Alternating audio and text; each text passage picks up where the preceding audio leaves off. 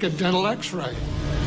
Some theorize that if the Van Allen belts didn't kill the astronauts, even deadlier doses of radiation deeper in space would have. Violent explosions in the sun called magnetic storms flood space with intense radioactivity. A magnetic storm will come along, and that can increase the intensity of the radiation belts by maybe 1,000 times above what it was before. According to Renee, the Apollo 16 mission coincided with one of the sun's most intense storms ever recorded. Around the rotating sun came this immense flare, the biggest one of the 20th century. It went on for 3 or 4 days. All the while it's slowly rotating around. Although the effects of radiation are horrific, ranging from hair loss to cancer to death, the solar flares had no adverse effect on the Apollo 16 crew.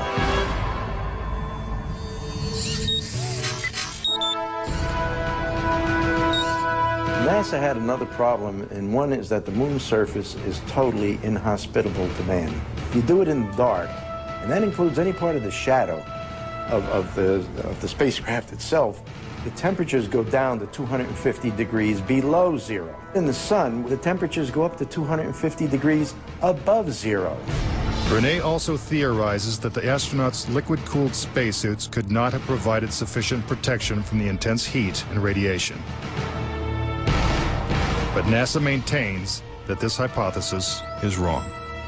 The claim that the radiation on the lunar surface would have incapacitated or hurt the astronauts, it's equal parts bad science and a bad understanding of how we went about designing the equipment. The spacesuits that they wore were incredibly tough and very resilient to lots of different things. If those suits do what NASA says they can do, then I want to see them suit up a guy or two, put him into 3 Mile Island, the pit there that's still hot, and have them clean up the mess. But they can't and they don't.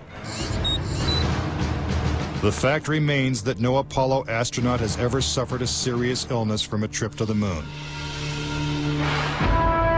Could this be because they never left the safety of Earth's atmosphere in the first place? This is the main reason why the Russians never really intended to send the men to the moon. Was it the fear of lethal radiation that caused the Russians to abandon their plans to go to the moon? According to one of their chief cosmonauts, it was certainly a factor. Of course, we were worried to go out into the unknown of space. Of course, we were fearful. We had no idea how a human would be affected by the radiation. We suspected that possibly the radiation could even penetrate through the craft itself.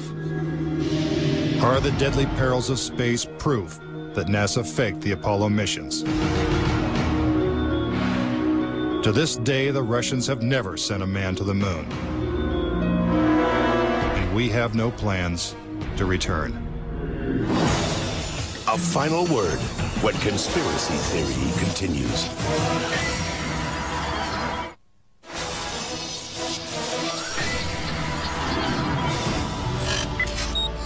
Now, various theories and explanations. Do you believe it's possible for our government to perpetrate such an incredible hoax? Is it conceivable that with its $40 billion price tag, the Apollo program was nothing more than the most expensive movie ever made? It is my personal belief, and I totally believe this after all the years of research I've done on this, that NASA never landed a man on the moon. I would say that anybody who believes that we did not go to the moon is an absolute nut. Anyone that wants to call me a kook or a nut or a crackpot, they're welcome to do that, but they're also welcome to go examine the evidence, which is everywhere. Bottom line, the United States went to the moon in the 1960s and the 1970s. End of story. Is there any way to put this controversy to rest once and for all? The only thing the experts agree upon is that the answer is 250,000 miles away. If NASA truly landed on the moon, remnants of the 6 successful Apollo missions would have been left behind. the base structures of the LEMs, the abandoned lunar rovers. Even the American flags would still be standing at each landing site. I would like to invite NASA and all of their supporters to simply take the most powerful telescope on Earth and see if there's a lunar lander there. If there's a lunar lander there, I'll never say another word about an Apollo hoax. If there's no lunar lander there, I'll rest my case. But no telescope exists that can examine the moon in such detail. Do objects from the Apollo missions remain on the moon in silent testimony? Or is the conspiracy theory true? In 2 years, Japan will send an orbiter to take close-up photos of the moon's surface. What will they find? Until then, the question remains, did we land on the moon?